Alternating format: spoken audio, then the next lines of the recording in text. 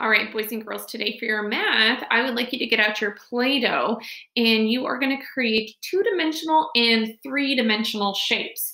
Remember, our two-dimensional shapes are flat shapes, and our three-dimensional shapes are solid figures. So you will create some flat shapes and some solid shapes. You can start with whatever you would like.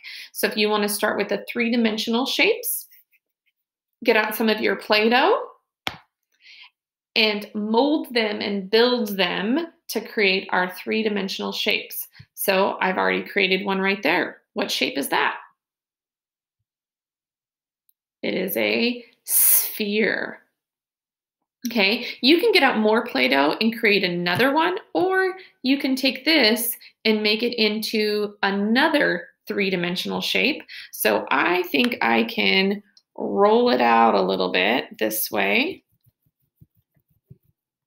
And it's starting to form a different shape.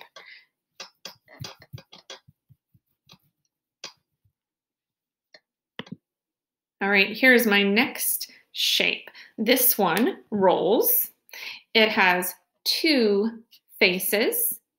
And if I stamp it, each face will be a circle. This is a cylinder.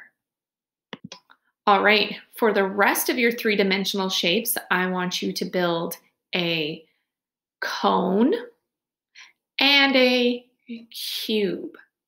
Then for your two-dimensional shapes, I would like you to build a circle, rectangle, square, triangle, and challenge yourself and see if you could do a hexagon. Think about how many sides a hexagon has. All right, so there's my first one. My first one is a circle. Remember, it is flat.